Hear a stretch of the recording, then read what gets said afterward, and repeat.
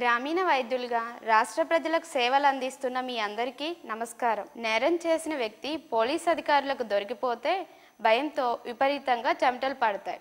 అయితే అటువంటి కారణాలేవి లేకుండానే కొంతమందికి మామూలుగానే విపరీతంగా చెమటలు పట్టేస్తూ ఉంటాయి. అందుకు కారణం ఏమిటి? దీనికి ఏమైనా వైద్యం ఉందా? ఆ వివరాలన్నీ మనకు చెప్పడానికి ప్రముఖ డెర్మటాలజిస్ట్ డాక్టర్ రామ్గోపాల్ గారు కడప నుంచి వచ్చారు. వారి ద్వారా మనం అన్ని విషయాలు తెలుసుకుందామా? రాష్ట్ర వ్యాప్తంగా ఉన్న గ్రామీణ వైద్యుల కోసం కొన్ని ఆరోగ్యపరమైన సూచనలు, కొంత ఇన్ఫర్మేషన్, కొంత విషయాన్ని చెప్పడం జరుగుతోంది. దానిలో భాగంగా ఈ విపరీతంగా చెమటలు పట్టడం, హైపర్ హైడ్రోసిస్ అంటాము, దాని గురించి కొన్ని విషయాలు తెలుసుకుంటాం.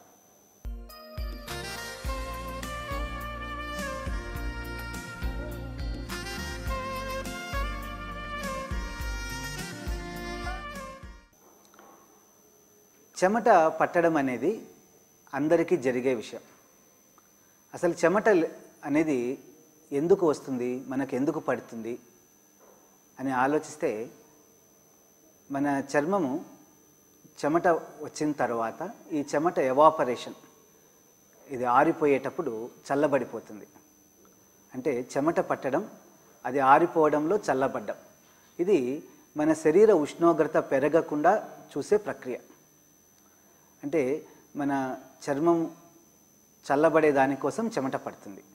దీనిలో విసర్జన అంటే మలినాలను పంపించేది అంత ప్రధాన అంశం కాదు. చెమట పట్టడం అనేది ముఖ్యంగా మన శరీరం చల్లబరిచే దానికోసం జరుగుతున్న విషయం. మరి ఈ చెమట అందరికీ పడుతుంటుంది. ఈ చెమట అనేది గాలి కదలిక వలన, ఉష్ణోగ్రత వలన వస్తుంటుంది. అంటే మనకి గాలి కదలిక లేనప్పుడు ఎక్కువ చెమట పడుతుంది, ఉష్ణోగ్రత పెరిగినప్పుడు చెమట పడుతుంది. మనం ఏదైనా పని చేసినప్పుడు, అది ఎక్సర్సైజ్ కానీ, మన రోజువారీ కార్యక్రమాలు కానీ, మనం ఎక్కువ కష్టపడి పని చేసినప్పుడు కండరాల పనిలో, మస్కులర్ యాక్టివిటీలో ఉష్ణోగ్రత వస్తుంది. ఈ ఉష్ణోగ్రత వలన శరీరం వేడెక్కకుండా చెమట పడుతుంది. అంటే చెమట పట్టడానికి కారణాలు ఇవి, అవసరం ఇది. అయితే అప్పుడప్పుడు ఈ చెమట ఎక్కువ పడుతుంది. ఈ చెమట ఎక్కువ పట్టడం వల్ల కొన్ని సమస్యలు వస్తాయి. అంటే మనము పని చేసి గాలి కదలిక లేక వచ్చే చెమట గురించి కాదు, ఇది మనిషికి ఒక జబ్బు స్థాయిలో మనకి చికాకు కలిగించే విధంగా విషయాల గురించి తెలుసుకుంటున్నాం. ఈ చెమట పట్టడం అనేది శరీరం అంతా ఒకే కంట్రోల్, ఒకే నియంత్రణలో, ఒకే కారణాల వల్ల పట్టదు. కొంతమందికి అరిచేతిలో, అరికాళ్లలో, సంకల్లో మాత్రమే చెమట పడుతుంది. వాళ్ళకి ఇది చాలా చిన్న సమస్య అని కొంతమంది అది ఏముందిలే అని కొట్టేస్తుంటారు. అంటే వాళ్ళు ఈ చెమట పట్టే వాళ్ళ బాధని, వాళ్ళ యొక్క ఆందోళనని అర్థం చేసుకోలేదు. అంటే చెమట పట్టడం వల్ల మనకి ఏం సమస్యలు ఉన్నాయి అని అనిపిస్తుంది. కొంతమందికి వాళ్ళు ఏ చెప్పులు కొన్నా కూడా ఒక 3-4 నెలలకే పోతుంటాయి అరికాళ్ళలో చెమట పట్టి. ఇది ఇటువంటి వాళ్ళు చెప్పులే కదా ఇంకో జత కొనుక్కోవచ్చు అనుకుంటే, వాళ్ళు షూ వేయాల్సిన జాబ్లో ఉన్నారనుకోండి, వాళ్ళ పనిలో షూ వాడడం అవసరం, వాళ్ళ స్కూల్ కానీ, వాళ్ళ ఉద్యోగరీత్యా కానీ. అట్లాంటప్పుడు ఈ చెమట వలన ఎక్కువ వాసన రావడం, ఒకరోజు కూడా సాక్సులు మరుసటి రోజు వాడలేకపోవడం, ఇవి జరుగుతుంటాయి. ఈ చెమట ఎక్కువ పట్టడం వల్ల కాలి వేళ్ల మధ్యలో ఒక చిన్న కురుపుల్లాగా ఏర్పడడం కూడా జరుగుతుంది. అంటే ఇప్పుడు మనం ఏదైనా వర్షాకాలం తడిచినప్పుడు, ఎక్కువ గుడ్డలు ఉతికినప్పుడు, ఇట్లాంటప్పుడు చేతుల్లో కొంచెం తెల్లగా చర్మము పాచిపోయినట్టు అవుతుందో, ఆ లక్షణాలన్నీ వాళ్ళకి చెమట ద్వారానే వస్తుంటాయి. అరచేతిలో చెమట పట్టడం వల్ల కూడా కొన్ని సమస్యలు వస్తుంటాయి. కొంతమంది ఇట్లాంటి కంప్లైంట్స్ చెప్తుంటారు. పరీక్ష రాసేటప్పుడు పేపర్ తడిచిపోవడము, కొన్ని fine works, watch repair, TV, electronic items repair చేసేవాళ్ళు, ఎలక్ట్రీషియన్స్ కూడా షాక్ కొడుతున్నాయి సార్ చేతులు అంటారు. ఎందుకంటే వాళ్ళ కంటిన్యూస్గా అరచేతిలో చెమట ఎక్కువ పడుతుంటుంది. ఈ సంకలో చెమట పట్టేది వాళ్ళకు కూడా, వాళ్ళకి అది కొంచెం దానివల్ల వాళ్ళు ఇబ్బందిగా ఫీల్ అవుతుంటారు. అంటే ఈ అరచెయ్యి, సంకల్లో, పాదాల్లో చెమట పట్టడం అనేది శరీరం అంతా చెమట పట్టేదానికి దీనికి కొంత తేడా ఉంది. శరీరం అంతా చెమట పట్టడము మన ఉష్ణోగ్రత నియంత్రణ కోసం అవసరమైతే, ఈ అరచెయ్యి, అరికాళ్లలో చెమట పట్టేవాళ్ళు ఆందోళన, కొంత యాంగ్జైటీకి గురై ఈ సమస్య వస్తుంటుంది. వీళ్ళకి అరిచెయ్యి అరికాలు చెమట పట్టే వాళ్ళకి సీజన్తో పని ఉండదు. వాళ్ళకి చలికాలమైనా పడుతుంది, ఏసీ రూమ్లో ఉన్నా పడుతుంది. అంటే ఇది వాళ్ళకి ఈ సమస్యతో బాధపడే వాళ్ళు కొంత ఎప్పుడూ ఆందోళనలో ఉంటారు. ఈ ఆందోళనలో ఉండడం చిన్నప్పటి నుంచి వాళ్ళ శరీర మనసు రీత్యా వాళ్ళకి అలవాటు అయిపోయింది. వాళ్ళకి నిద్రపోయినప్పుడు తప్ప ఎప్పుడు కూడా వాళ్ళకి చెమట పడుతూనే ఉంటుంది.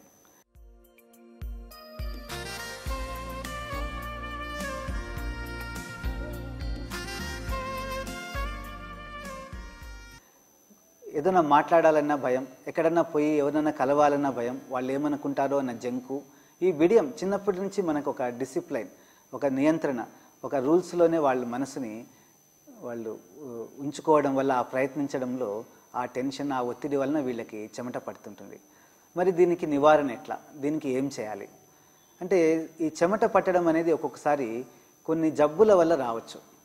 ఈ షుగర్ వ్యాధి చాలా రోజులుండి కొన్ని నరాల్లో, నర్వస్ సిస్టంలో కొన్ని సమస్యల వల్ల రావచ్చు, థైరాయిడ్ లాంటి సమస్యలు రావచ్చు, ఏదన్నా ఈ వైరల్ ఇన్ఫెక్షన్స్లో రావచ్చు.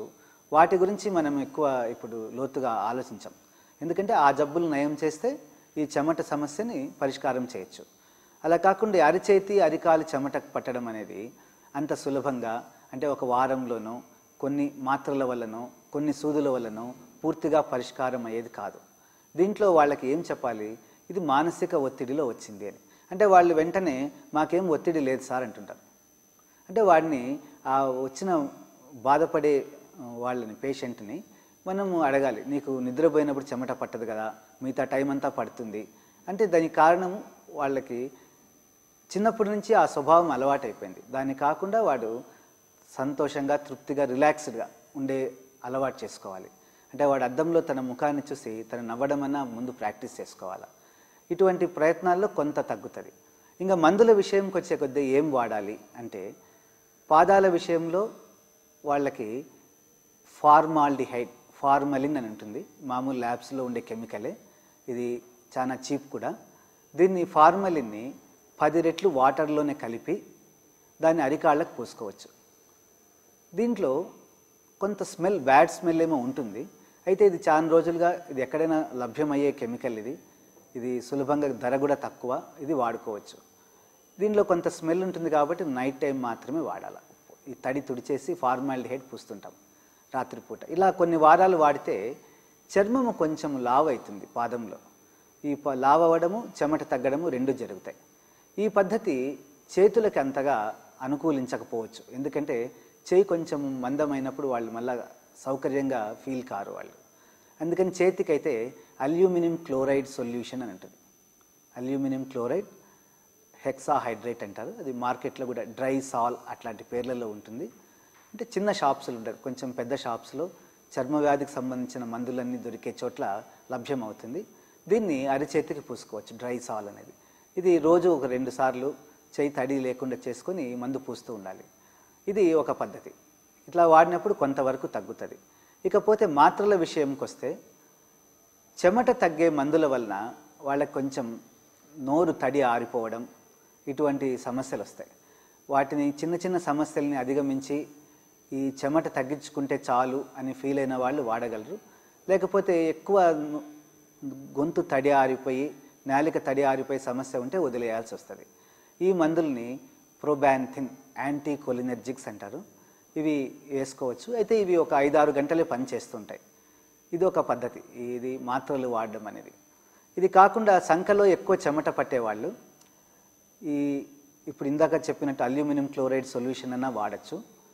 సంకల్లో ఉన్న రోమాలని ఎక్కువగా కట్ చేసి పెట్టుకోవాలి, హెయిర్ కట్ చేసి పెట్టుకోవాలి. వాళ్ళ డ్రెస్సులు కూడా కొంచెం, అంటే ఫుల్ బనీన్ అట్లాంటివి వేసుకోకుండా లూజ్ షర్ట్స్, కాటన్వి ఇట్లాంటివి వాడుకోవాలి.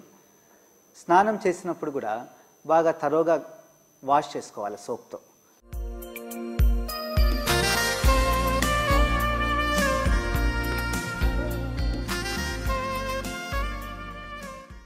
ఈ సంకల్లో చెమట పట్టడం వల్ల ఇంకా మనకేం సమస్యలు ఎదురవుతాయంటే, మనకి కొంత వాసన వస్తుంది. ఈ స్మెల్ అనేది ఒక్కొక్కసారి పక్కన వాళ్ళకు కొంచెం ఇబ్బంది కలిగించవచ్చు. ఇది అప్పుడప్పుడు బాధపడే వాళ్ళకి తెలియదు ఆ విషయం. వాళ్ళ ఫ్యామిలీ మెంబర్సో ముఖ్యమైన స్నేహితులు ఇట్లా వాళ్ళు గుర్తు చేస్తుంటారు.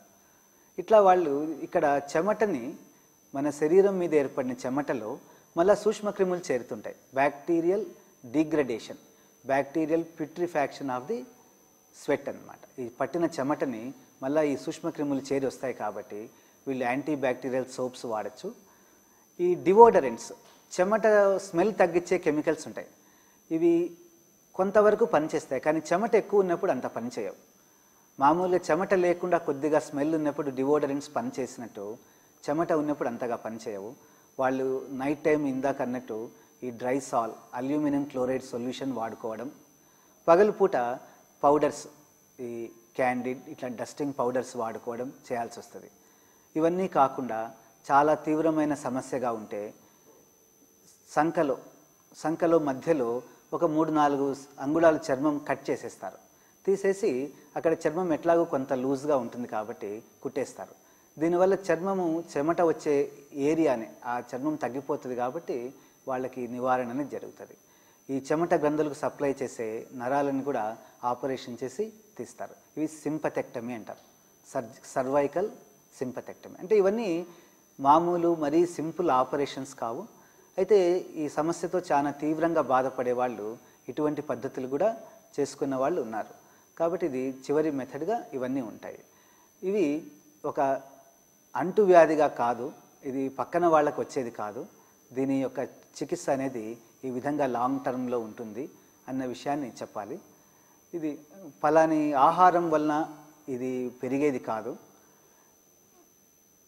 అయితే ఈ చెమట అనేది మామూలుగా మనం ఇందాక అన్నట్టు అరచేతిలో అరికాళ్లలో కాకుండా కొంతమందికి స్పైసీ ఫుడ్ తింటేనో, మసాలా ఆహార పదార్థాలు తింటేనో, ఈవెన్ వేడి కాఫీ తాగా కూడా కొంత చెమట అనేది వస్తుంది.